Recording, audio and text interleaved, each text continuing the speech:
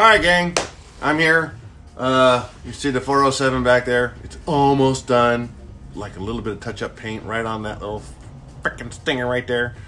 Anyway, got my blades painted, so I am now statically balancing my blades because I put all kinds of paint and shit in them. So now they're all out of whack. So, dynamic balancing. So you can see here, this is on a teeter, okay? I put matching blades on it. I have 1 and 3 right now. And the surface that you're working from, if you really want to make it easy, make sure it's perfectly level out to the ends of the blades. That way you can use a measuring tape, measure at the ends of each blade, that one and this one right here, so you can get them absolutely spot on. So, fortunately, I did that already. But now, I've got my blades set here. They're really close, and I'm using just some black tape on the bottom side of the blades because it looks better and all that kind of good stuff. So, at 65 millimeters, I am at like 66 millimeters. I am within a millimeter, I think, of all this. In fact, I think I'm spot on. It's kind of bouncing back and forth between 64 and 65 millimeters. So it's pretty close. So I've got my little piece of tape here. I found the CG of the blade, put a little mark there, and I am centering that little balance piece right on there. So if it were longer, it would be balanced on the CG. And then you just got to do that for however many blades you got. Since I'm running a 4-blade set, I'm balancing 1 and 3 and 2 and 4. So this, what you're looking at is the bottom side of the blades because I painted the black and the silver, and now I'm rebalancing them. That's how I balance my blades on all my stuff. Now, if I have an odd set of blades, well, that sucks because you have to have them all balanced to each other. And unfortunately, 53E out there, it's got 7 blades. So they all gotta balance exactly the same.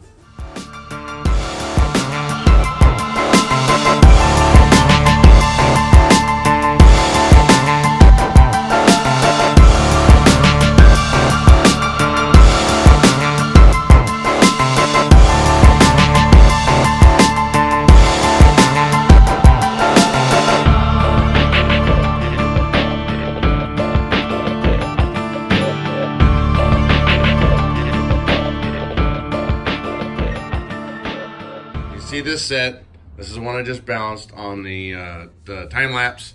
It's all good. So that was all I needed to balance it out, just a little tiny piece. Unlike the other set that I needed a big chunk of. Now if I did have the 3-blade set on a like an A-star, or if I had a 5-blade set like on my 500, all of those blades have to match all the way around. So, yeah. And, oh, yeah, here's the other one. The little blades. So I threw on a little bit of leading edge metal trim strip thing that they put on there, you know, the leading edge. And so I had to rebalance those. And this one, you can kind of see it right there.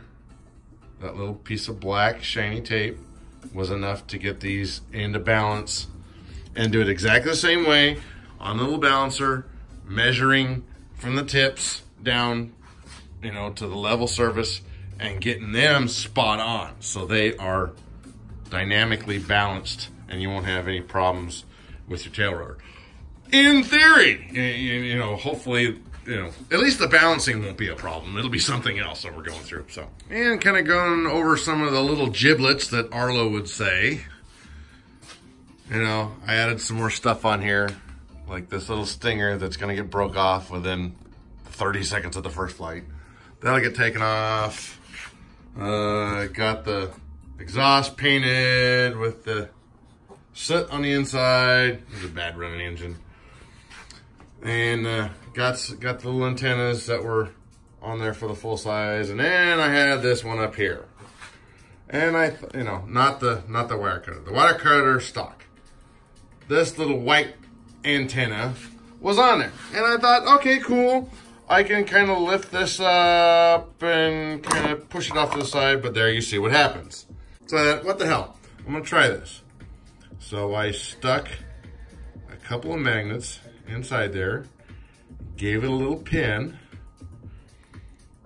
gave it a little spot, and you can see where the glue was whenever I did it. And see if I can get this to, you can kind of snap in there. So now, it's on there. Because what I did was not only did I have the magnet inside there, but I stuck another magnet and glued it to the underside of there. So the last thing I gotta do, keep putting it off, I have to paint the white stripes on the stinger. And then this bitch will be almost done. I'm sure there's something else that I missed.